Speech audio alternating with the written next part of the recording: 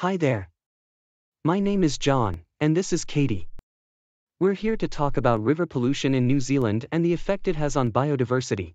New Zealand's rivers have a reputation of being the cleanest in the world, but 60% of New Zealand rivers are very polluted. These are rivers that run through farmland and industries, like factories. 2/3 of monitored rivers in New Zealand affected with E. coli and may cause serious health effects. Some health effects of consuming dirty water are diarrhea, vomiting and infections. If severe and untreated, it could also lead to fertility problems and results in serious birth defects in newborn babies. There is not just a health effect on humans, but also serious effects on wildlife. Microplastics and chemicals have a huge effect on the marine wildlife living in the rivers and the birds coming to drink from them. Marine and terrestrial animals could consume the microplastics in the water, and it will build up in their digestive tracts as their digestive systems find it hard to break down the plastics. Birds are vulnerable to getting entangled in plastic objects and causing lethal effects.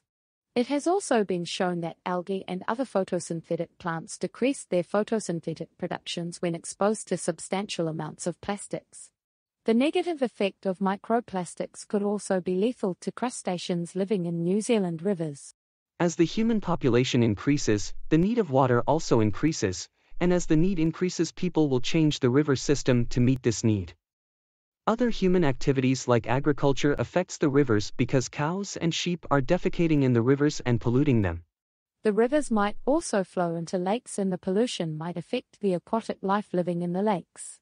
There will be a decrease in fish species and other aquatic life, which will affect the ecosystem in the lake. One potential solution to stop the effect of pollution and agriculture is to decrease and control pollution that humans are making. Pollution control has been quite efficient in restoring the biodiversity of many rivers and increasing many aquatic species. Water quality will also improve greatly if regulations are put on pollution, and the biodiversity in and around rivers will also improve from decreased pollution. It has been shown that wastewater from a textile dyeing industry worsened the water quality of a Mediterranean river. When the wastewater was removed, the water quality and the wildlife living in the river dramatically improved. The abundance of the aquatic life living in the river will increase once the pollution has been removed. The chemicals that are used in agriculture also has a harmful effect on river pollution and biodiversity. The chemicals could leach into nearby rivers and build up over time. During COVID lockdown in many countries, the pollution caused by factories reduced. The amount of pollution in rivers like heavy metals had decreased and the quality of the water improved.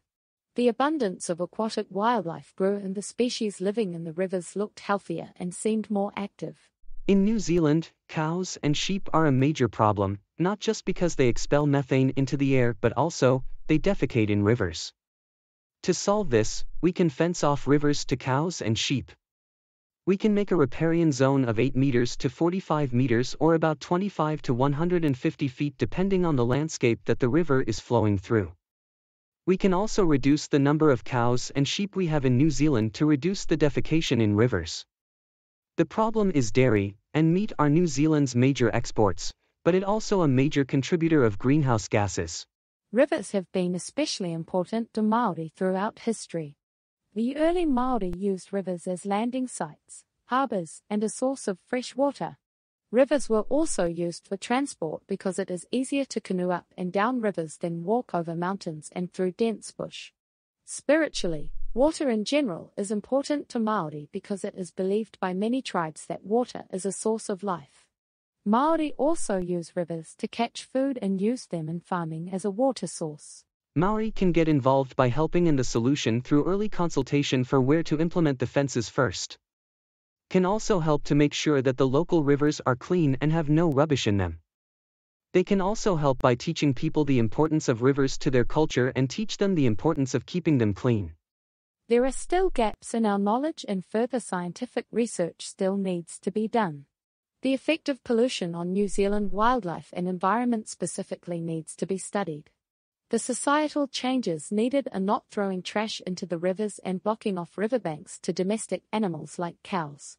Katie and I would like to thank you for watching our presentation. Please share this to other people, so that they can learn more about the environment. References will be provided in the description so that you can learn more about pollution and the effects it has on the aquatic environment and animals.